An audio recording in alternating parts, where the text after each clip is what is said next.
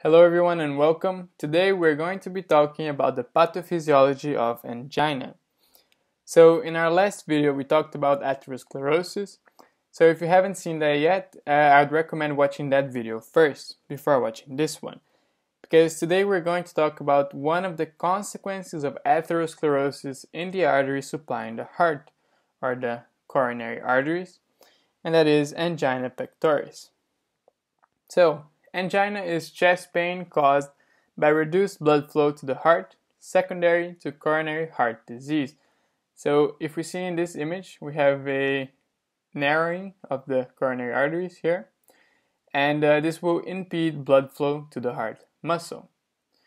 So usually this is not life-threatening, but it is a warning sign of a future heart attack. So the difference there between angina and a heart attack is that in angina, you still get blood flow to the heart, so it's not a complete occlusion of the coronary arteries. And in a heart attack, there's no blood flow to the heart, and so you get myocardial infarction, so myocardial cell death. So the pain described in angina might be similar to that in a heart attack, that is heavy, tight, crushing pain, and it may radiate to the jaw, neck, left arm, and back.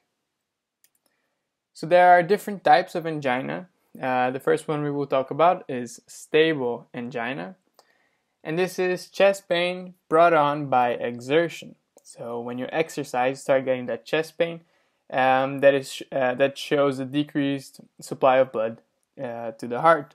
Because as we exercise, there's an increased oxygen demand by our heart muscle.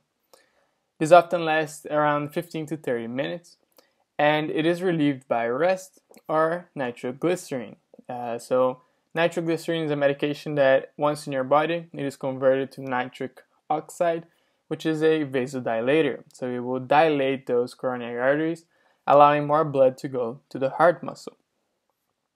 So stable angina presents a stable pattern, meaning exercise will bring on chest pain, but then if you rest, the chest pain goes away. So stable angina is confirmed by a stress test. So essentially you're trying to induce that angina in a patient by making them exercise and see if exercise is the cause of that chest pain. Also, you're going to see ST depression on an ECG. So this is shown here. So at rest, you have a normal ECG. And when you start exercising the ST interval, which is this portion right here, you see here it follows a straight line, everything.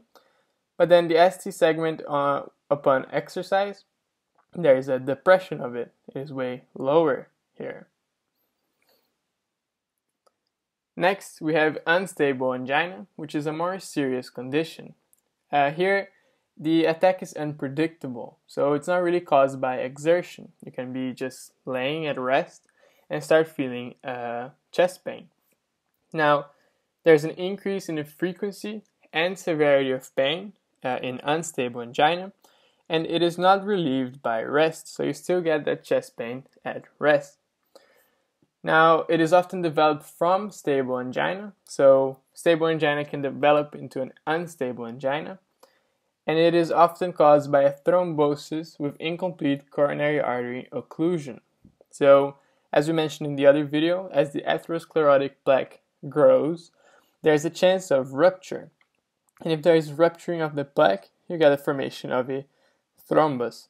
And if there is incomplete occlusion of the arteries, you get unstable angina. And if there is a complete occlusion of the arteries, then you get a heart attack. So in unstable angina, there will be some degree of necrosis, but not a lot. It's very variable. It might even be no necrosis present. And that is the difference with a myocardial infarction. A myocardial infarction will have necrosis or death of heart tissue. So here you will also see an ST depression, and you may even see T-wave inversion on the ECG. So here the difference between unstable angina and myocardial infarction is that in angina you will not see raised cardiac enzymes, So here we're talking about troponin. And in myocardial infarction, you will see raised levels of cardiac enzymes. So if we have a look here at this image, it just shows the mode of contraction of muscles. So our muscles are made up of myosin filament, which is this structure right here. And then we have actin filaments, which are these structures right here. Now, for a muscle contraction to take place, the myosin head attaches to the actin filament, as you can see here, and essentially pulls on it to contract the muscle. And for that to happen, we need tropomyosin, which is this long filament there, to move out of the way, so to clear that binding site. And this happens when troponin binds to calcium, and then there is a conformational change that occurs. So troponin right here bound to calcium, and this allows for the contraction of muscle. So if there is muscle death, these contents are spilled into the bloodstream, and mainly we see troponins in the bloodstream. That is an indicator of heart muscle damage. As I wrote here, troponins indicate cardiac muscle death and necrosis. So just to say that again, you won't see raised cardiac enzymes, so you won't see raised troponin in angina. Now, the last type of angina is called vasospastic angina, but you might have seen it called prinzmetal or variant angina. This is very different from stable or unstable in that it does not follow that same pathogenesis. So it is a chest pain caused by focal coronary artery spasm and not by atherosclerosis. So it has no relation there to atherosclerosis.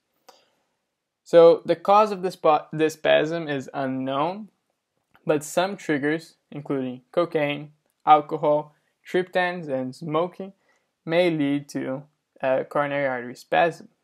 So in this case, instead of an ST depression, you get transient ST elevations on the ECG. So as you can see here in this image, we have there the QRS complex and then a very elevated ST segment. And this is a spasm in one of these arteries, the coronary artery supplying the heart muscle. So like the other types of angina, there is no elevation of cardiac enzymes, so we do not see the raised troponin. Now, vasospastic angina will be present in younger patients compared to stable and unstable angina, as we're not dependent on that formation of atherosclerosis. So here are some questions to make sure you've understood everything we've been talking about. Feel free to pause the video to think of your answers. What is the definition of angina?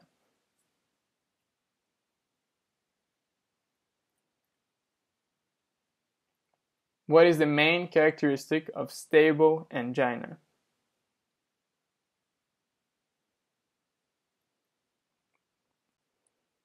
What can be seen in the ECG of someone with stable angina?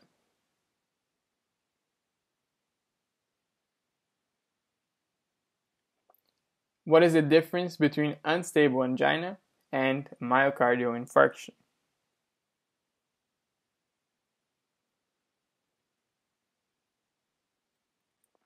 What can be seen in the ECG of someone with vasospastic angina?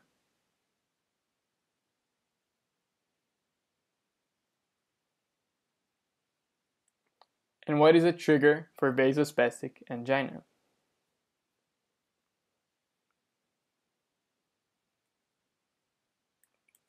Thank you very much for watching this video. In this video we talked about stable, unstable, and vasospastic angina. I hope this was helpful. If you enjoyed, please leave a like and subscribe.